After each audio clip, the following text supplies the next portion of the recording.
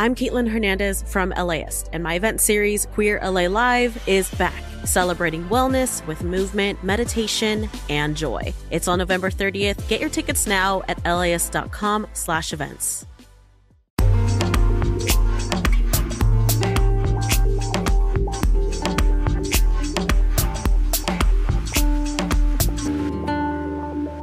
LAist Studios.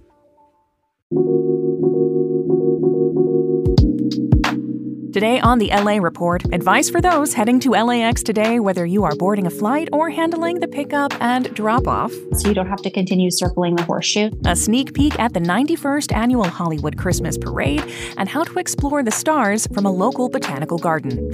It's Sunday, November 26th. I'm Julia Paskin, and this is the weekend edition of the LA Report from LAist 89.3. Here's the latest news.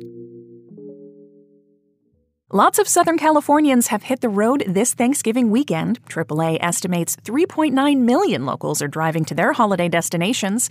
The Auto Club expects to respond to about 90,000 calls from stranded drivers across the state. Southern California spokesperson Doug Shoup says it's a good idea to test your battery, your turn signals, and your lights before a long drive. So doing a little bit of preventative maintenance on that vehicle will hopefully prevent that roadside breakdown and get you to your destination on time, but most importantly, safely. And also check your tires for tread and inflation. Shoup also recommends to look at the weather not only at your destination, but along the route so you can plan accordingly. Some 225,000 travelers are expected to come through LAX just today, and airport officials are recommending that they arrive a couple of hours early. If you do make it through security early and have some time before your flight, here's a few things that you can do. LAX spokesperson Victoria Spilabati says if you have children, head to the Tom Bradley terminal. We actually have a kids' playground area near the food court. So that's a great resource for parents. There's also a really neat art feature there that kids love to look at. And if you're hungry before your flight, LAX has expanded its online food service LAX Order Now for contactless pickup at concessions and even delivery at some gates. Turning now to those saintly people driving others to LAX today and tomorrow. On a busy day, some 92,000 cars could come through the central terminal. Spilabati says LAX wants to avoid drivers circling through the terminals while waiting to pick up passengers. We have 2 cell phone waiting lots where drivers can wait until their passengers are ready to be picked up from the terminal curb. So that's a great resource for people so you don't have to continue circling the horseshoe. So we'd really encourage the use of those cell phone waiting lots. And of course, arrive early because there will be a lot of traffic at the airport. Passengers should get dropped off at LAX 2 hours before domestic flights and 3 for international travel.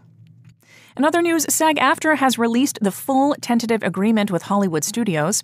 This comes after criticism from members of the union's rank and file regarding some of the finer points of the draft contract, including over AI protections and whether they go far enough. The voting deadline on the agreement for members is December 5th. Coming up, 3 ways to explore Los Angeles today, including the annual Hollywood Christmas Parade.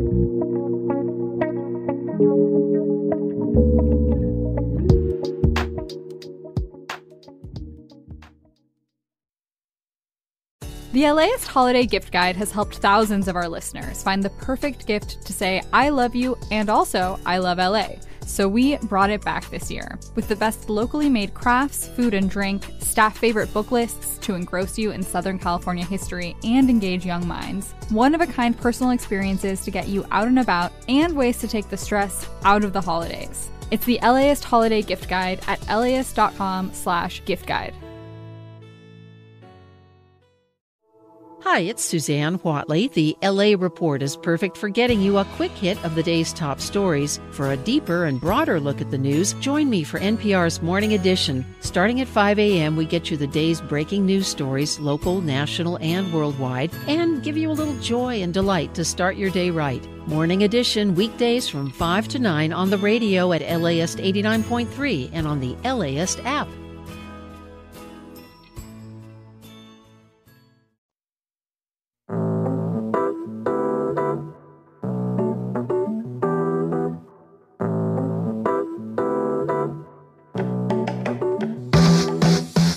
Back now to the LA Report. If you're feeling festive, you can head to the Hollywood Christmas Parade from 6 to 8 p.m. tonight. Spokesperson Steve Moyer says that they've got big plans, from award-winning bands to 4-story tall balloons. It's the wonderment that little children have when they see all these things going by, because it's just a visual and oral spectacle. Entertainment also includes the Village People and the Grinch from the Pantages Theater production.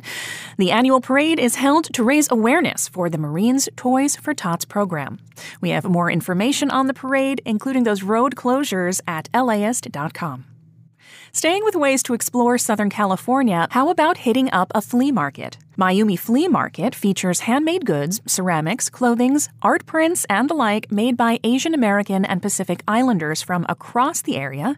But founder Mayumi Kat Matatina says it's not just about the shopping. So there's people selling food outside, there's people tattooing inside, there's DJs playing music, and there's people playing mahjong in this corner. It's really fun to have a diversity of different activities going on at one time. Mayumi Market takes place today from 12 to 6 p.m. For details and to read more about how that market got started, check out LAist.com. And the Astra Lumina Light Show is back at the South Coast Botanical Garden from now until New Year's Eve. It's an immersive experience that integrates sound, video projection, and the Botanic Garden's own plants. Astra Lumina creative director Thomas Pintle says it's based around the question, what if the stars could reach us? The story arc, it starts with the star falling, and then after that we see the stars through different expression of light and music, and then at the end it goes back in the sky. Pintle has helped put on similar exhibits from Canada to France to Singapore. You can see photos at LAist.com.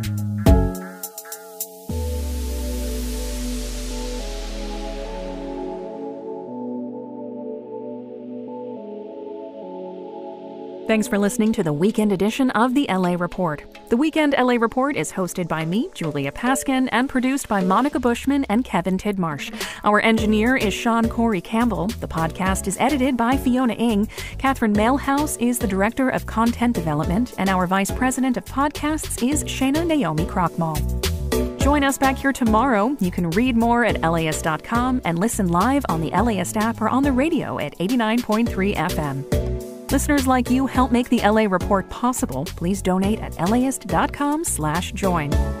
This podcast is supported by Gordon and Donna Crawford, who believe quality journalism makes Southern California a better place to live.